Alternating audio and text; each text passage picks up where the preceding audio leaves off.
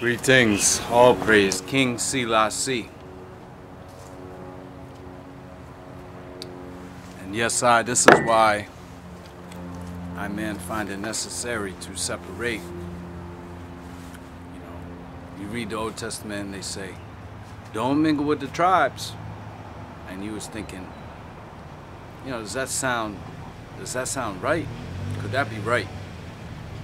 And then you come to see it is right.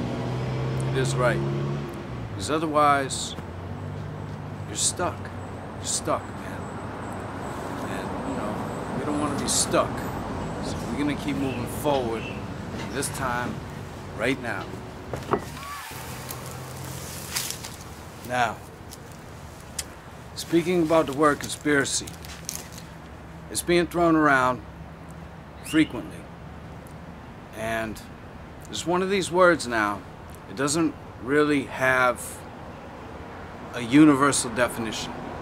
You know what the dictionary says. All right, we're gonna look it up in a minute. But the point is that people don't necessarily interpret words based on their technical definition. When somebody hears a word that they've never heard before, a lot of times they make an attempt to interpret that word based in the context that it's been used. So, they can take all the words around it, right? Form a idea about what the message is and, make an assumption as to what piece is missing. Now, there are some words, this is the English language, that are interpreted contrary to the definition. And conspiracy is one of those.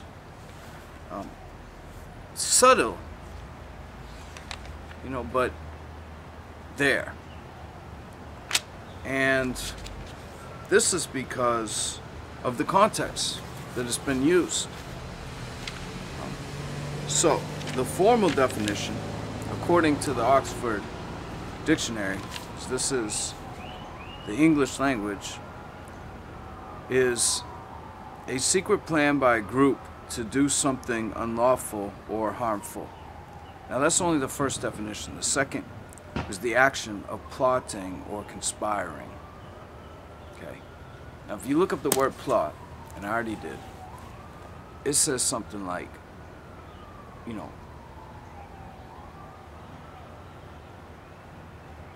secretly planning an illegal events.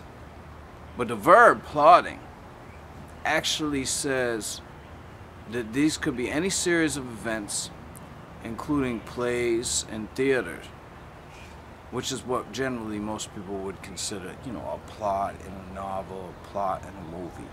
However, the definition includes the acronym etc. And based on that, it's limitless as to the description of the characteristic of the event, whether it be for entertainment, whether it be for war. So the point being is that it does not have to be illegal, and according to the second definition of conspiracy, the word illegal is not even present. So, whereas most people interpret the word to mean something negative, conspiring doesn't necessarily have to be a bad thing.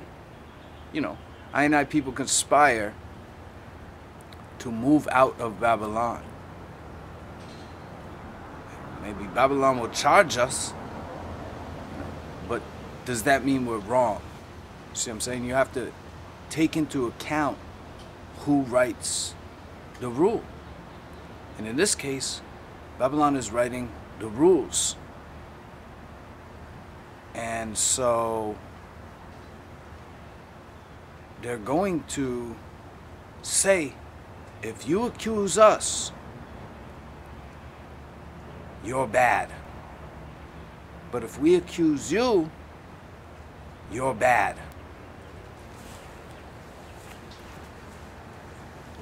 Yeah. Conspiracy has become the new crazy.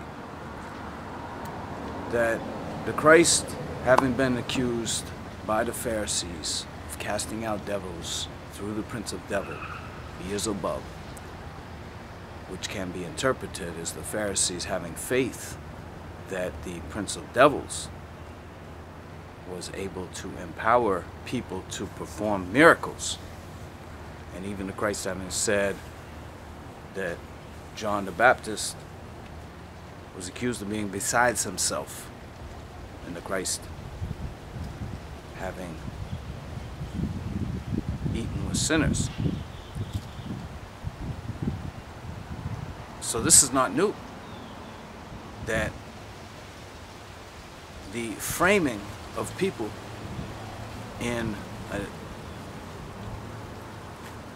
a dark shade is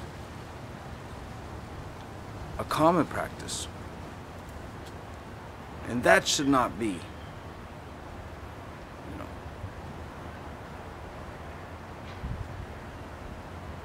arguable.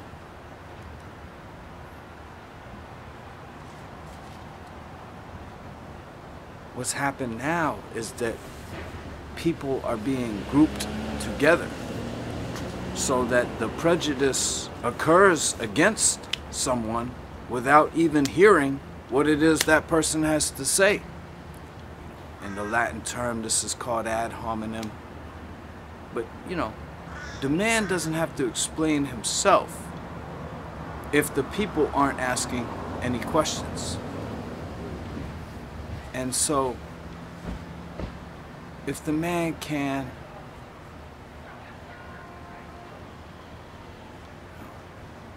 kind of, this is like if somebody comes and they make a piece of artwork, a mural on the side of the wall, graffiti, and it's beautiful. It's got all colors, the message is there, it's got a portrait and stuff.